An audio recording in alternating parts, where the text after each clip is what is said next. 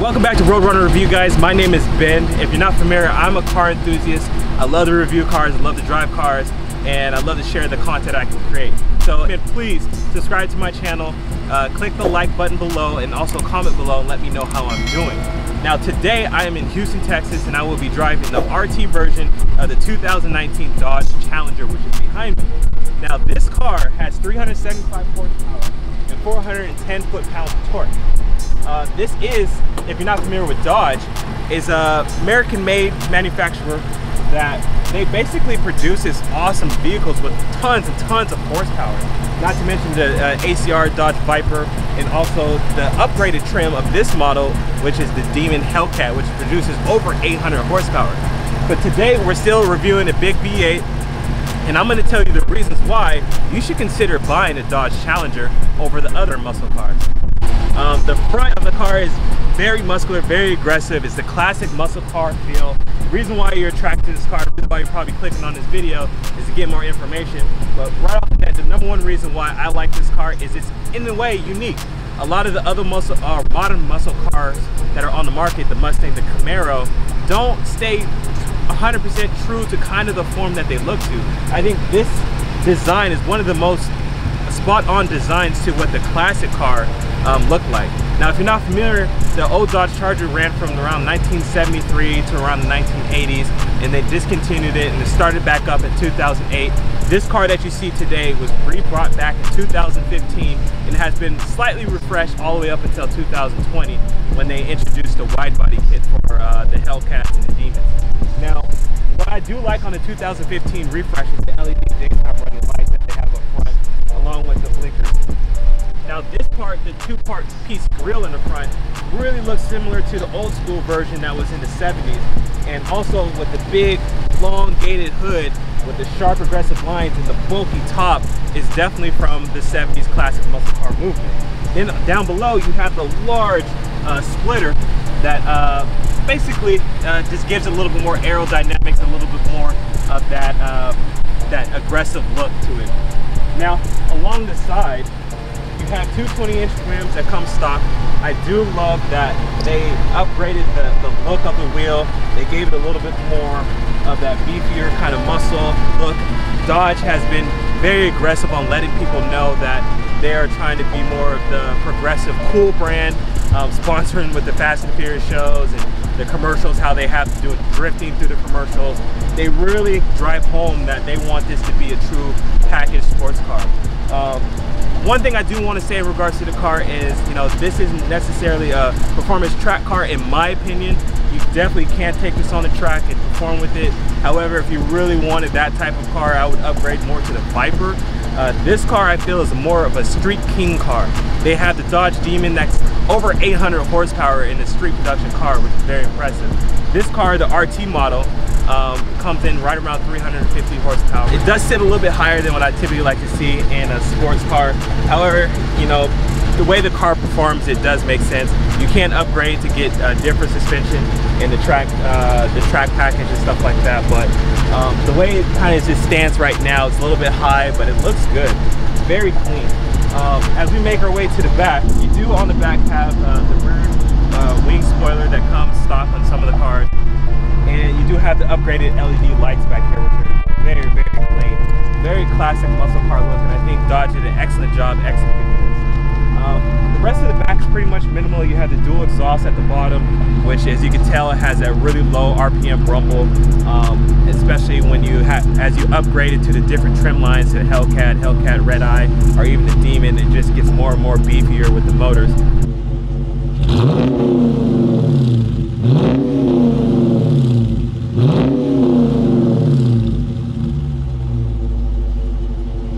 We'll talk about the performance and the specs of the car in a bit. But for now, that's it for the exterior. I do like the car. I love the way it looks. I love the way it stands. It looks at a stoplight, easily noticeable. A lot of people like them because it's a little bit more larger than your average muscle car, modern muscle car like the Mustang's a little bit more smaller, the Camaro's a little bit more smaller. This Challenger's a lot more beefier, a lot more better presence on the street. Let's go ahead and dig into the interior now. All right, guys, now we're in the interior of the car. So Just gonna kind of go over everything that I like about it and I don't like about it. Starting off with the things I like. I like the space, the amount of space you get, the amount of headroom, the amount of the cushion of the seat, and the amount that you just have inside is excellent. I love that everything is just straightforward. I love that Dodge enlarged the screen, made it a little bit bigger, a lot more brighter for people to see. Very easy to go from the radio to media, climate. You can even go to all the apps. Very easy to read. Bluetooth capabilities to connect to your phone. Very easy just to use over the previous generations. I do like the digital dash, which shows your speedometer, shows how fast you're going, the RPMs, the fuel gauge as well. On the steering wheel, it's a bit oversized, but it's definitely good. It feels good in the hands. You have the leather all the way around. It looks like you have the Bluetooth capability. You also have cruise control capability too as well. Very easy to use. What I don't like is the accent silver pieces that are around most of the car. I'm not sure what it is, but it feels like plastic to the touch. And what I also don't like up here is that there's a lot of play in the dash. It just feels like a lot of space up here that don't know if it's used properly or not. It most likely is, but it just has a lot of play. And even going to the headliner itself just bounces. I noticed, you know, depending on how you drive, you get a lot of that movement, and that flex shows up when you're driving the car. I do like that they have the black interior or headliner all the way throughout. That's standard. I love that in cars because it makes the car feel more of a cockpit. But the back seat is somewhat spacious. It's bigger than the Mustang, but it definitely, I wouldn't say an oversized person to be able to fit back there. You can squeeze them back there, but they're not going to be comfortable. They do have a little bit more headroom, which is nice because the way the Challenger roofline shapes is a little bit different than some of the other modern sports cars, modern muscle sports cars. As far as storage, you have a good amount of storage here. 2 cup holders, actually 4 cup holders total, 2 in the middle and then 2 on the doors. And the trunk itself, which we'll take a look at in a bit, is an excellent size. You can basically fit as much as 3 or 4 luggage boxes back there, which I'll show you in a second. All right, so now that's it for the interior, guys. Let's go ahead and take this car for a drive and show you how it performs, because that's where you're going to be spending most of your money. Now, one thing I do want to mention, which we're getting ready to test out right now, is that the 0 to 60 isn't fantastic, but it has a lot of noise. They're going to hear you from around the block in this car, and that's why I feel like this car is a street king. It's just one of those cars from light to light. It just smokes. To be able to have the drag option on here, get bigger, wider tires for traction, even the all-wheel drive option to be able to really get traction on taking off, doing those launches. Just definitely an impressive car. As I am driving the car, you do get some of that, the sense that this car is heavy. It's not a light car by no means, you know. Again, you're not going to be doing the cornering and all that stuff and the track performance on this. You could upgrade a lot and, you know, lighten the car up a lot to be able to really get the most out of it. I would just recommend getting a different car, because the purpose of this car, in my opinion, is a little bit more of kind of that flex, straight line speed, just what these muscle cars were founded on. Got the windows fully up. You can still hear the exhaust very nicely. Oh yeah. When you really step on the gas, it really wants to sing.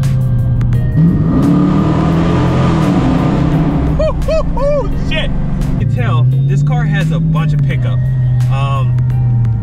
You really aren't gonna be no slow car in this vehicle. This car too, you get the low rumble at the 2,000 RPMs. Very, very good. I have all the windows up in the car right now, and you can still hear it in the cabin. Even if you're playing music, it's just a good kind of background noise to let you know that, you know, this car is going. I think a lot of people are attracted to this muscle car on just what you can do and how you can customize it too. Many aftermarket parts are available. As far as the parts themselves, typically depending on what it is easy sourceable and relatively inexpensive compared to German or Japanese auto manufacturer parts. So the longevity of the car is good. As far as reliability, I have heard that some people complain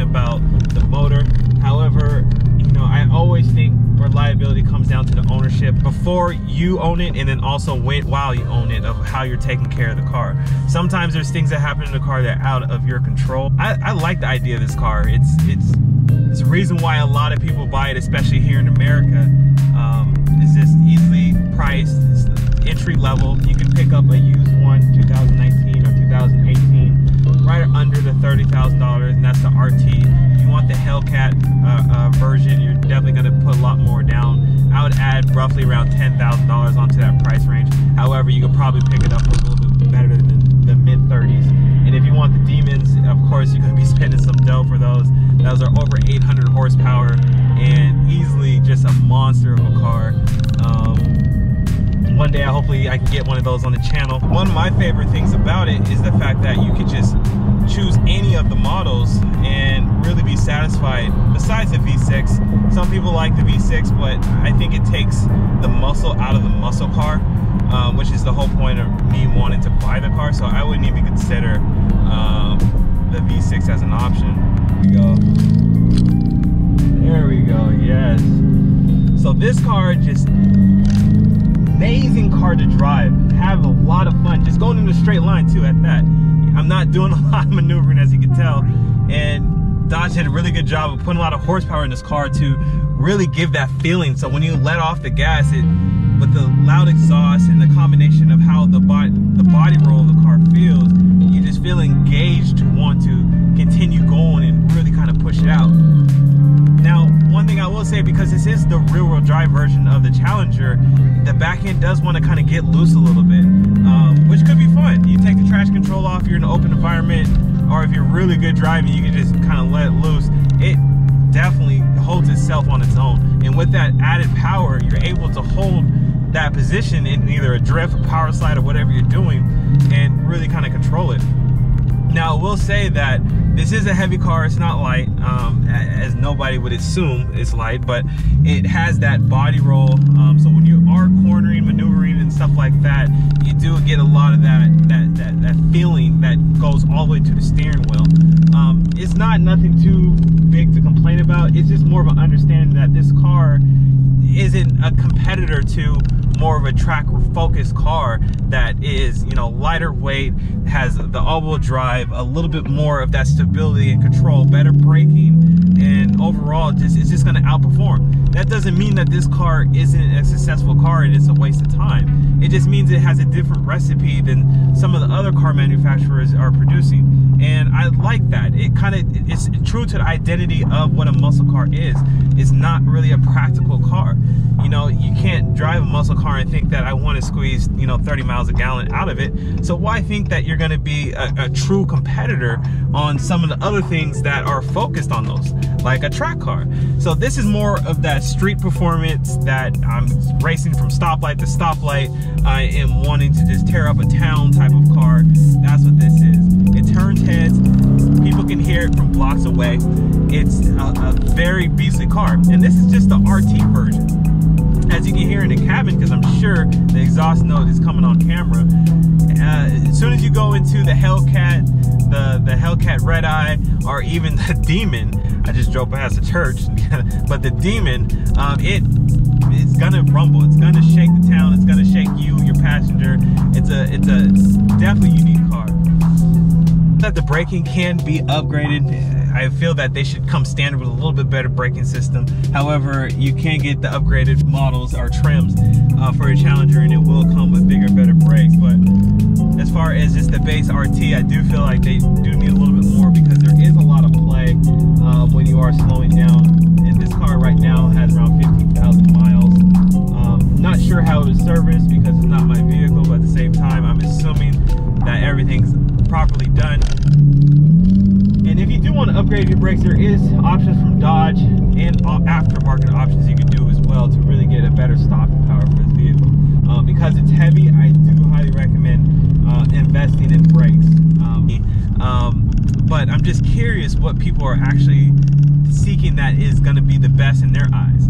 Because even though you're going to get a car with more horsepower, it doesn't mean it's a better car for you and what you want to do with it.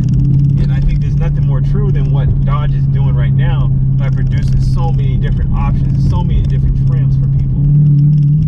If you guys are thinking about purchasing Challenger, please let me know what model that you're thinking of, because I'm driving the RT1, which is the base model V8, but they also got the GT V6. They also got Scat Pack, Hellcat, the Hellcat Red Eye, Hellcat Wide Body, the Demon.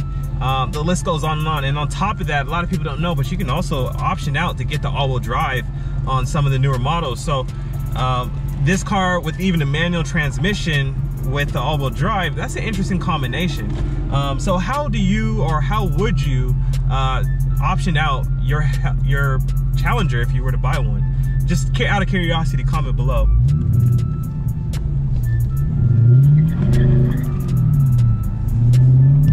Well, that's it for my video, guys. I appreciate you watching. So please subscribe to my channel. It helps support me out, get more videos like this on the channel. Please like and comment below and let me know how everything's going. So I am working to try to get more and more cars to you and on the channel, so I can grow this thing and become better at it every single day. Well, I appreciate you for watching. Have a good one.